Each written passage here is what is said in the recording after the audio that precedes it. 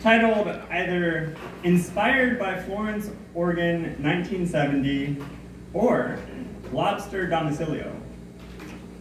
Love me like a thief who loves to rob empty houses.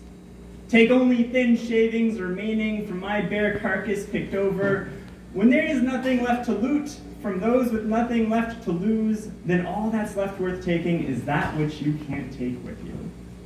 But know that I, too, encasing you, watching your approach in the same way that I watch my own, from a distance, twice removed, get too close and things get awkward, like squatting in the Murphy's begonias from across the street.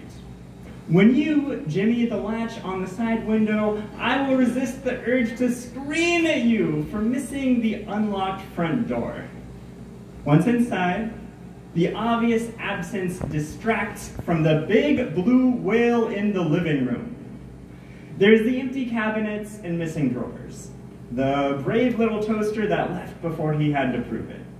You even search the cracks, fishing on hands and knees through the floor grate, finding a few sticky pennies, not enough to make sense of the 200,000-pound marine mammal that must have been more difficult to move in than the former occupant of the now empty refrigerator nook.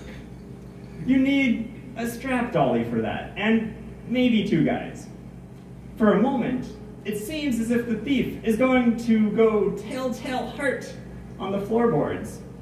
Surviving the 500-meter dives in the vast expanse of the ocean blue, a whale's heart can weigh 400 pounds. Good luck getting that out the door. You need a strap dolly for that, and maybe two guys. On land, as we know all too well, the weight of their beached bodies crushes their organs.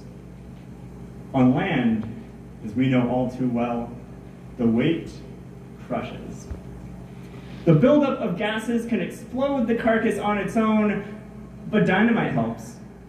Handing you the match, you light the fuse, and we both leave with the only thing left worth stealing.